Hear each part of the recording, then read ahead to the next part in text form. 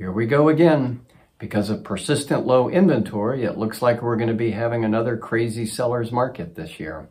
So one of the things you may be hearing about, whether you're a buyer or a seller, are escalation clauses.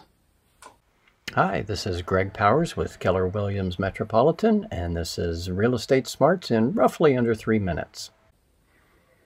Now, in a more normal market, when there's equilibrium between buyers and sellers, a typical offer would be just a flat amount, let's say $500,000, and the other terms would be closing date, earnest money deposit, etc. And a buyer can either accept that offer, they can reject it, just say no, or they can counteroffer and suggest a different price. And so it becomes a negotiation between that buyer and that seller.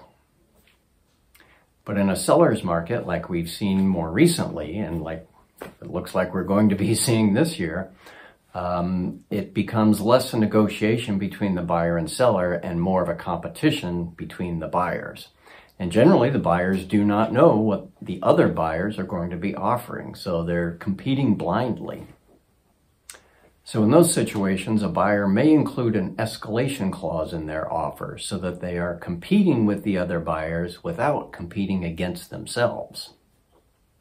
So here's what that might sound like in an offer. A buyer is willing to pay $1,000 over and above highest competing bona fide offer up to a maximum price of $335,000. Seller to provide written proof of competing offer. And that's a very typical clause. You have to be able to prove that you got another offer. Now, there are three components to an escalation clause. There's the initial offer price, then there's the increment by which it will ratchet up, and then the cap on that sale price, because you don't want to exceed a certain amount, most likely. So here's how that can work in practice. So let's say your initial offer is $325,000. You're at the ground floor. And then the seller gets an offer of $330,000. Well, your offer climbs up to $331,000, $1,000 over that competing offer. Now, if another offer comes in, your offer could get ratcheted up again, but it's not going to exceed that $335,000 cap. Now, there can be some pitfalls, both for sellers and for buyers, in using an escalation clause like that. So you really want a professional guidance if you decide to do that. And as I've said elsewhere, the purchase and sale agreement in New Hampshire has 32 blanks, and only one of them is the price.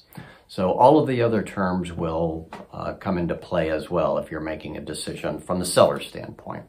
So you just want to make sure you have that expert guidance to navigate any escalation clauses and other offers, or to use them if you're a buyer and trying to compete in the current marketplace. So if there's anything I can help with, don't hesitate to reach out.